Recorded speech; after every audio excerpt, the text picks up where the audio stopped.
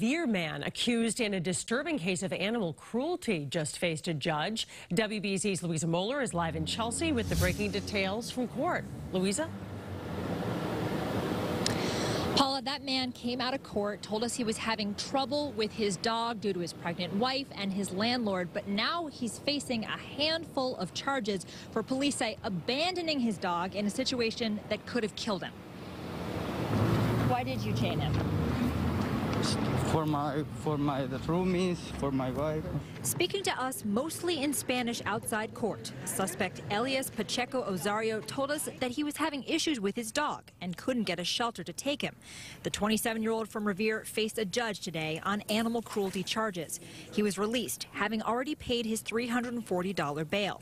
Here's his dog now, safe next to the state police trooper who assisted in saving him. But police say they found the pit bull chained to a rebar rod on Short Beach in Revere in a place where the dog could have been submerged by the high tide and drowned. The approximately 50-pound dog also had a thick metal chain around its neck with a heavy rock attached to it, preventing it from escaping. Thankfully, the dog was rescued by police and the owner of a Revere kennel. That's where the dog is now. I'm sorry for that. I'm sorry. Pacheco-Osario told us that he got his dog just 6 months ago from a friend in Virginia. His next court date is November 3rd. Live in Chelsea, Louisa Moller, WBZ News.